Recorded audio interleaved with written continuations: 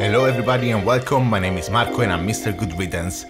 In today's tutorial we will see how to get a really cool effect using a simple technique and just two colors, black and white.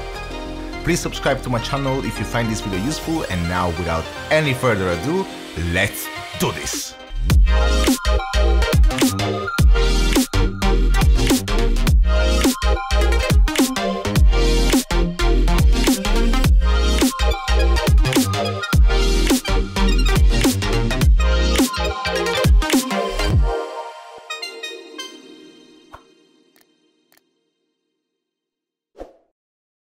For today's video, I'm using a larger cookie cutter than the one I used in my previous tutorial, and if you have not checked it yet, you can find it by clicking on the link in the top right corner of this video. I'm also using paint that I mixed myself. When I started painting, I would mix 1 part acrylic with 1 part Floetrol and half part water, but now I prefer using a bit more Floetrol and less water.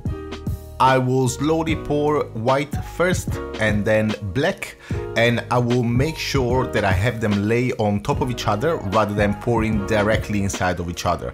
This is especially important when working with white and black, because mixing them will result in loads of shades of grey, which we will still get in this case, but they will coexist with white and black.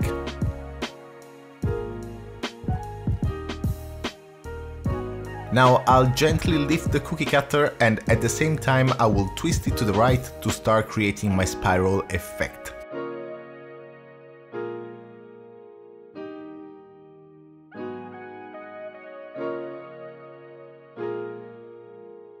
So this part kinda looks like the James Bond intro. So now it's all about doing the same exact thing over and over. Just be patient while pouring the paint inside the cookie cutter and make sure you don't lift it too much, or the paint will exit too fast and it won't create a nice effect. You'll also see me rotating the cake turntable where I laid the canvas, and that has two functionalities. It allows me to control where the paint is flowing as much as possible, and it also allows the paint to expand ever so slightly towards the edges, making it easier for it to spread once we push the turntable harder. It's also important that you check that your cookie cutter always stays at the center of the painting, or you'll create distortions in the spiral and the lines will look fragmented rather than curved.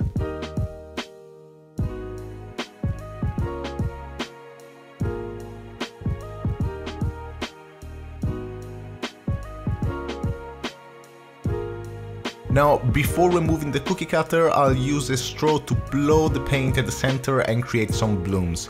Usually, the main problem with cookie cutter pours is that the center doesn't look very appealing compared to the rest of the artwork, so this is a really simple trick to avoid that issue. So I've removed the cookie cutter, and now I'll push the canvas on the turntable. The first push will be in real time, while the other ones will be sped up to save you a minute of your life. And as you can see, before I do that, I am pushing down on the canvas to try to recenter my paint as much as possible. So here, literally with my fingers, I'm just pushing down on the canvas to let gravity do the rest.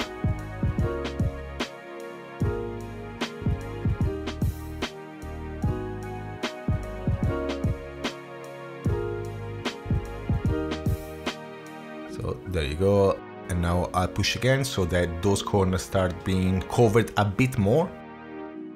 And now it doesn't matter if there are still some empty spaces, covering those two corners will be super easy since we're only working with two colors. I will just use a spoon to pick up excess paint and use it to fix the corner as well as the edges of the painting.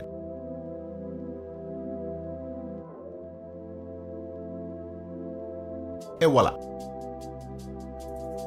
This black and white artwork was actually a commission job I got, and I'm really happy with the way it turned out. I think this is one of the easiest techniques to master because it really is all about patience and just repeated gentle movement to achieve a consistent spiral result.